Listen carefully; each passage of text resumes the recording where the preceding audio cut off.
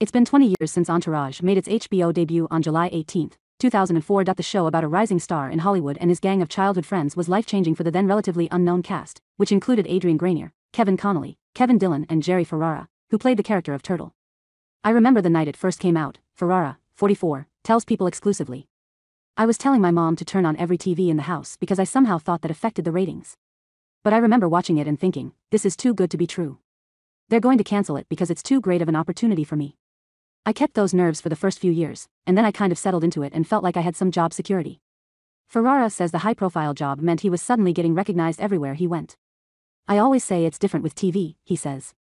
This might not come out the way I mean it, but more people come up to me than Brad Pitt, he explains. And what I mean by that is that they're more comfortable coming up to me, whereas they're probably intimidated to go up to Brad Pitt. But with TV, you're in people's homes and it's more intimate, and you play the same character every week, so they feel like they know you. He adds, early on, people almost thought we were those guys like, it was a reality show.